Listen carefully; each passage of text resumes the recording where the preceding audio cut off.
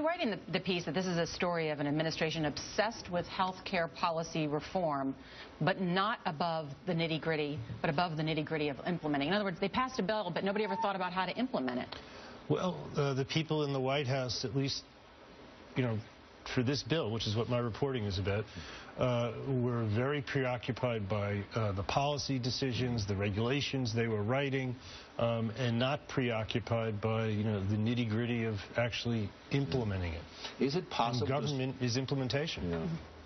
Well, I mean, is it possible to go back and look at it and say, look, we did not have the right process to implement this, and say, this was your responsibility and you failed it, so therefore you should be fired?